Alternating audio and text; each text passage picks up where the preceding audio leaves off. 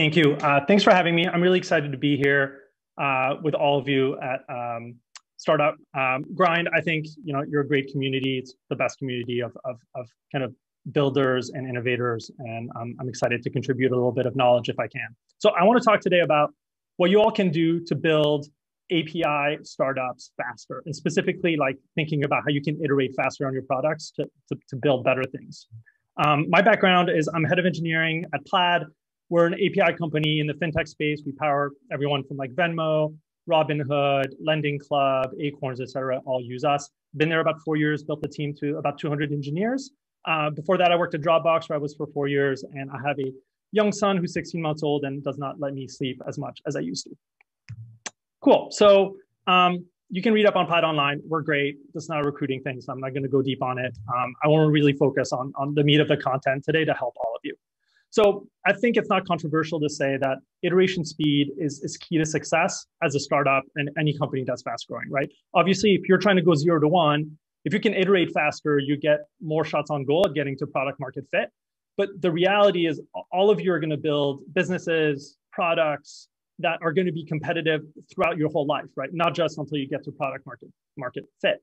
And if you're faster than your competitors at iterating, you're much more likely to succeed, right? So in the world of what I call UI products, and a UI product would be something like Instagram, it's really easy to iterate because you can force your users in a new experience, right? You can put a big shiny button for someone to like go to a new feature. You can make the feature part of onboarding. You can force the user into the feature when they open the app.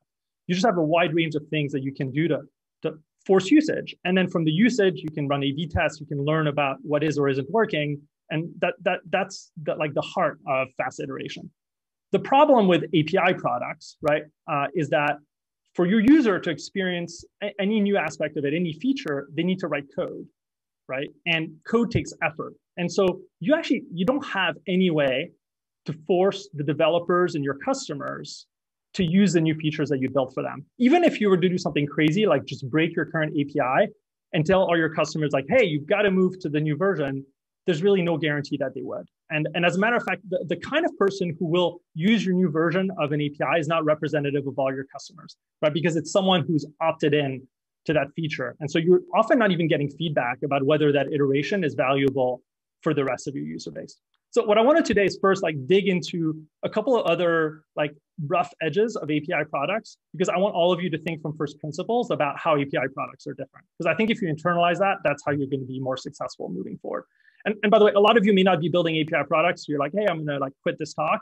But the reality, more and more companies are a mix of UI and API products, right? Slack would be a clear example. It's a UI product, right? That's how the majority of users experience it. But the API integrations are a key part of what make it like really successful and sticky, right? And I think for more and more businesses, that's true. Cool. So let's talk about the rough edges. First rough edge, I mentioned it, adoption requires work, right? It requires product and engineering work by your customer. And so there are two implications there, and they're really important. The first one is the value that you deliver has to be more than the work that it takes, right? So say you do a cosmetic change to your API to make it like easier to use, right? And then like better error codes or whatever, your existing customers will not give two shits. They just cannot, they will not care about that, right? Because for them, there's no value. They learn to use the first version of the API, like they're happy. They don't care about it, nicer API definition. The second implication is that the ROI isn't defined versus like, it's not just whether it would provide more value than them implementing it. You're actually competing with ROI with their entire roadmap, right? If there's something else that they could do that would be higher ROI, they just won't do it, even if your thing that you're asking to do is ROI positive. And this is something we found a lot at Plaid. We like launched a feature that we knew our customers would love. But the reality is they were like in growth mode or they had some other worry for the company. And so strategically, there was no alignment for them to use the new feature. And it might have taken a year, whereas we expected it to take 2-3 weeks. Cool. Usage depends on your developer customer being successful. So you have a customer, they're like, yeah, I'm going to use the new feature that you've built. They spend the engineering time to build on it. But then it takes them another 3 months to launch the end user feature that relies on your API. So that means your cycle is not just waiting for your customer to decide to spend time on it, which is already longer than most products. But then you have to wait for them to build the end feature that's going to affect an end user. So often, you have to think about ROI in terms of like two companies' iteration cycles. And one of them you don't control at all, right? You have no control over your customers' iteration cycles. 3, developers are going to build around your bugs. This is like the greatest finding for me when I joined Plaid, which is like we would fix what was a bug in our product, like fix a data field or whatnot, and then our customers would be like, "Yo, you broke us," and we're like, "No, we're just fixing a bug." And they would be like, "Yeah, but we'd already had if-else statements, or we'd already trained our models to account for the bug. So when you fix the bug, you actually broke our models." And if that's a lender, right? If it's a lender that's relying on a bug of your product to make lending decisions, and you fix the bug and it breaks the lending model, they're going to be really unhappy. So the result of that is, as a developer, you're kind of walking on eggshells at times because you won't know if something will be interpreted as breaking to your customers. All right, and then the final rough edge is that APIs are forever. It does not matter how much value you deliver via a new API version. There's going to be some customers that are just not willing to move, and generally because they're totally happy with the previous version. So you just have to operate in a world where you have to kind of support your entire product surface area for long periods of time. And the reason why this hurts velocity is because this introduces a lot of technical debt, and technical debt is the enemy of velocity, right? Cool, so these are a lot of problems. And if you don't do something about these problems, you're going to become like a very waterfall-y company. And being very waterfall-y is good in some mediums, but it doesn't result in the highest like velocity of iteration. And so it's not going to be great, I think, for you in the market. So we got to be clever about velocity. So what can you do? So solutions. First solution, you need design partners. You need customers or potential customers that have dedicated engineering that's just working with you on iterating on your new product version. And for all of you that are doing new startups, like especially in the B2B space, it's a no-brainer, right? You should have a design partner definitely to get to product market fit. The difference with an API startup is you need the design partner all the way through your life cycle. Like if you stop, really focusing on that after you get to product market fit, you're going to lose. I think it's something at Plaid I wish we'd done more of, like through our middle years. I think we're pretty good at it now. I think we're really good at it early, but I think in the middle, we lost sight of the importance of a design partner. Companies like Stripe, for example, did it really well with Lyft or with Shopify, and it's huge. The second tip, and this one I don't see discussed on the interwebs that much, but I think it's really important, is look, your new users, they're your testing ground for new features. A new user, they sign up for your product, and then they look at your getting started guide, and they just code to the getting started guide, like the majority of them. They don't worry about old API versions and whatnot. They assume the latest is the greatest. And so one way that you can iterate quickly is you're really good about launching the feature and updating your getting started guide. And if you can do that, right, you can just get more people to use new things in your product. And that's like really, really powerful. There's 2 caveats, right? Again, the fact that they're implementing to it doesn't mean that they've shipped their end feature. So you still have that problem where it takes a little bit more time to get, to know really what the usage looks like at scale. The second caveat, which is something you definitely should spend time thinking about, is new developers may not be representative of your entire customer base, right? And so if you do too much work focusing on your self-serve customers, you may build things that are not really responsive to your existing customers that are already at scale. So I think if you do these 2 things really well, though, like design partners with like your larger established customers that are big enough to be willing to dedicate engineering to work closely with you, and then you have a really good self-serve cycle for new developers, you can get a lot of mileage, and you can get a lot of iteration speed. Cool. What about tricks on the technical side? Look, on the technical side, it comes down to being able to do versioning really well. There's a ton of good content online about doing versioning. I'm a big believer in per feature and per customer versions, and I'll explain why in a second, but I'm not going to go in details about how you can do versioning well. I think the thing that you're trying to manage with versioning is internal technical debt, right?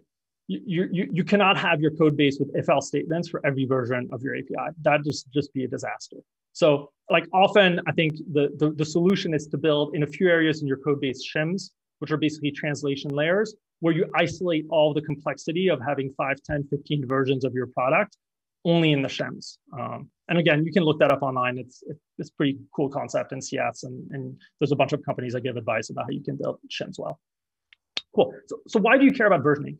Because all the problems that I mentioned above, they're about the fact that some customers will be affected more negatively than others, or will be more or less willing to adopt a change that you've made or adopt a new feature. And so what you really want to do is isolate the impact of change to customers that are going to be okay with it, right? And that's how you iterate quickly. You really like focus on places where there's not going to be complaints. You iterate with those folks, you get it good. And then after a while, you make a big version change that everyone has, say, a year or 2 years to adopt. Like a perfect example would be you have a feature, it's not a breaking change, you don't think, but you're not sure, right? This is the walking on eggshells part. You're not sure, but you know there's some subset of your customers, like where you're like 95% sure they're not going to be affected by the non-breaking change. Just ship it to them and see what happens, right? And the other 95% of your users, like just don't get that feature, you don't care about it, like that's okay, you'll give them more time to adopt it.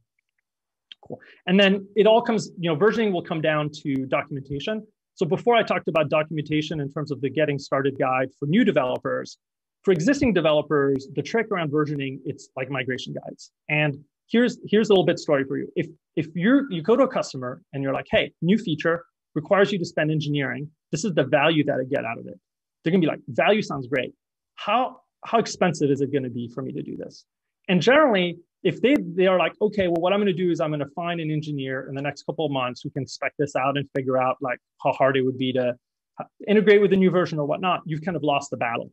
But if you give them a migration guide that helps them understand, not in like 2 months, but in 30 minutes, it lets an engineer look at it in 30 minutes and be like, you know what, this migration isn't going to be that bad. Like, I don't need to like spec it for a while. Like, I see enough from this. They've made the steps easy enough that, I'm not stressed out about it. If you can do that, then you win. Right? Because then people will stop focusing on the cost aspect, because you'll make it at least seem, and ideally in reality, it is easy to migrate from one version to the other. Cool. The background for all this is breaking changes and deprecation is very expensive. Sometimes you have to do it. And just the warning is it will take you years. It will erode customer trust. And it will do those things however much you try to do it well. Like, you could tell customers, oh, in 2 years, you're going to have to migrate to the new version. You could remind them every month for that entire period. I guarantee you, like a month before the date, one of your customers that's like 2% of your revenue is going to say like, hey, I need a 3-month extension. And you're going to have a talk with your business team and your revenue team and your finance team. And people are going to be like, 2 to 3% of revenue, like, yeah, of course we have to extend the deadline. So you just have to live with it. And I really urge you, like, manage the complexity of the long lives of APIs versus like trying to create a world where you don't have to manage that complexity and assume the problems will go away. Cool. All right. So conceptually, hopefully, like there's some good tips in there. I want to talk about just the nature of API businesses that I think people don't understand enough. And as soon as you get your product market fit, you should switch your mindset to this, which is your APIs are not the product. The APIs are not the product. The APIs are not the product. The product is what your developer customers are building on top of the API. So an example, if you're a company that has a programmatic API to change text messages, and then a subset of your users is using that to do one-time passwords, right? To like verify identity and ownership of a device. You're not competing against other companies that allow you to send text messages. You're competing against other ways to verify identity and device ownership. Right? And so like if Apple has like a new way to do those things, your customers may move to it, right? If it's easier and better. And so this is really important. Like the API at first looks like a building block. And so your mindset is like, I'm building Legos. But from a product perspective, your mindset needs to be like, what problems are my customers solving with the API? Because that's the competitive dynamic of the element of the world that you're in. So for Plaid, like, yeah, we allow end users to share their financial history with the fintech apps that they want to use. Sure. But what's done with that? Well, lenders issue loans, right? Like neobanks want to fund accounts. Merchants want to help people pay for things. Financial advisors want to give financial advice. PFMs want to help people save for retirement, right? And so if any of those use cases, there's a better way to do the thing than Plaid, then we will lose, right? And I think you can really lose track of that competitive dynamic pretty quickly, because you'll think of your competitive space as other companies that are doing the same thing as you, but that's not what's happening. Your competitive space is anybody that could help your end user solve their problem better. And I think this goes back to the design partners, right? Why you're not just trying to understand like the problem with the API, you're trying to understand their business problem. I think this, by the way, is the most fun thing about building an API company. Like as a platform, you have to understand the entire ecosystem that's built on top of you. Cool, we're almost done. If this all felt like bad news, the good news is I think not a lot of people have been thoughtful about how you can iterate quickly on APIs. So I think if you spend some like mental space on it, you'll probably find a lot of other tricks that are very powerful. But really the good news is that all these little idiosyncrasies that make it difficult to iterate, make it, one, hard for your customers to move to somebody else, And two, they make it difficult for someone to copy your product. Even if someone just copied the API definition, there's too much happening like implied in that for it to ever be a rip and replace. This is super powerful. You're going to have amazing cohorts if you're this kind of company. And then finally, I didn't go through it. There's a lot of other tricks you can use. Think about how you design SDKs. You can take multiple calls to your API and wrap them in cool API wrappers. You can use external shims where you externalize some of the technical debt on your customers. A lot of other cool things that you can do that can help with iteration speed. Anyway, thanks for having me. I'm excited to see what all of you as builders and creators kind of come up with in the coming years. My name is Jean-Denis. I'll be doing Q&A in like 10 minutes, but you can always reach me on Twitter. And I think from my Twitter handle, you should be able to guess my plaid.com email address. I'm pretty free with my time, and I like to help people out when I can. So good luck with all of you, and thank you so much for having me on Startup Grind.